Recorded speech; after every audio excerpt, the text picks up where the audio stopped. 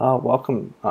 This is George Phillip from EdTech 505, and I will be talking today about Chapter 10 and how you can make a living, I guess, or start a business over you know evaluation or evaluating programs. Okay, so as I just mentioned, this is about program evaluations, right? And whether or not you can make a living at this.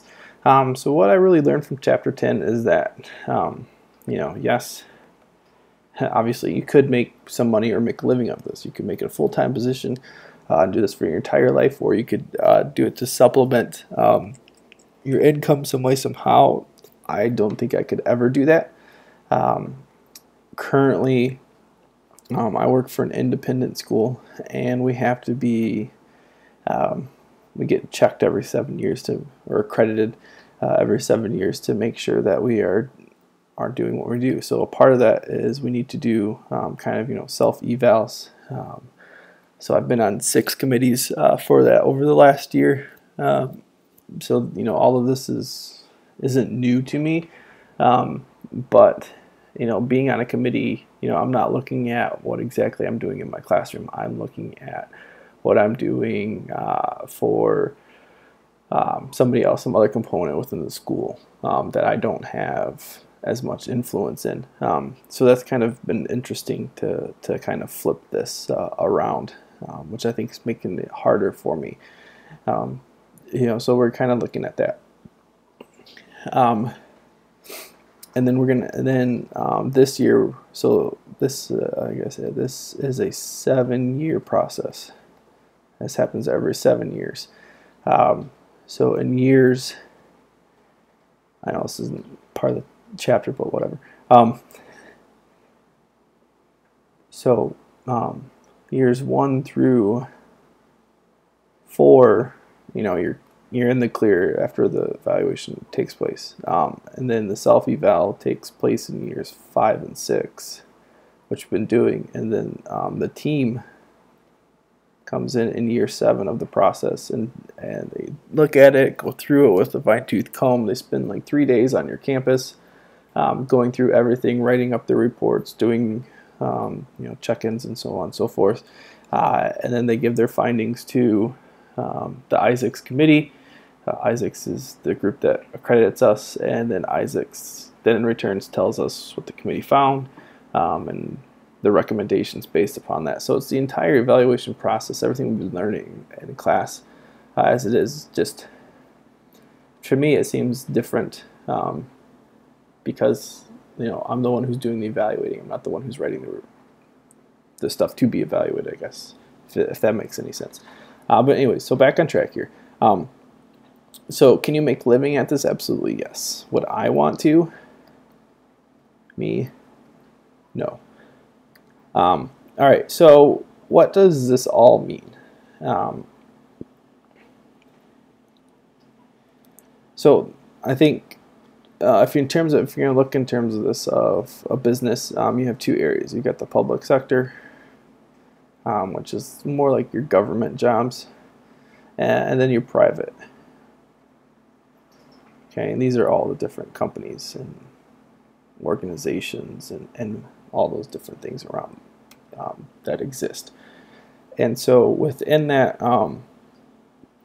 you really have to, when you're in the public sector, you really are looking at kind of, sorry, just looking over my notes here. You're really evaluating, like I said, with the government, so you're looking at programs there. I guess all of these, public and private, all looking at different types of programs or whatever else like that to do. So a big part of this would be that you have some kind of reactive resource, right, while you're going through this whole process. And what that means is that you just identify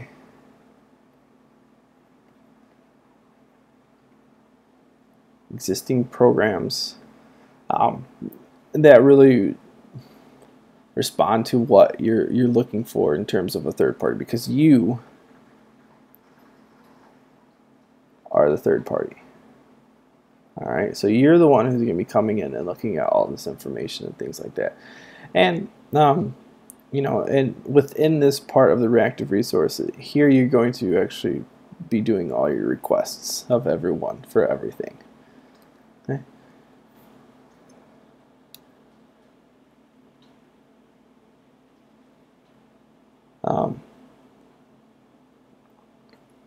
So, you know, I guess kind of, you know, like the big idea behind this chapter is really, how do you make money off of this? How do you turn this into a business for yourself? Okay, it does a great job of going through and giving, you know, specific details and how to do this. For instance, like what you need to set up, how you can improve services for your clients, how you can have, you know, become a professional evaluator, and things of that nature. You know, for me, this isn't something I really want to do in life, other than if it's like a dire necessary thing that I need to do. So I didn't really get as much out of this chapter as I would of any other chapter.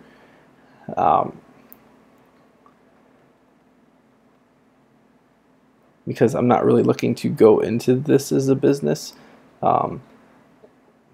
So, you know, in terms of, you know, like what did I learn or what did I take away? I took away really that this is not what I want to do with my life. You know, like I am more into, I guess, research and conducting experiments and things like that within my classroom to do that. And a part of that, you know, there's a evaluation component to that, but I feel that going in ahead of time or going in after something happens and evaluating it, you know, you're missing a key component of that. It's just not how my brain works. So, you know, big ideas again behind this chapter is, you know, like how you can make money behind it, what parts of the economy you could look at doing this if you want to make it full time, or if you just do it to supplement your income. It talks about how negotiating a fee or your pay for these and so on and so forth, you know, and all those kind of things, and how you get it all the way whittled down into what exactly it is that you need to get it whittled down into. You know, so I just really feel that I didn't take away as much as I could have from this chapter because of my preconceived notions of what evaluations are and what they should be. And so, yeah. So this is my reflection on chapter 10. So thanks for watching.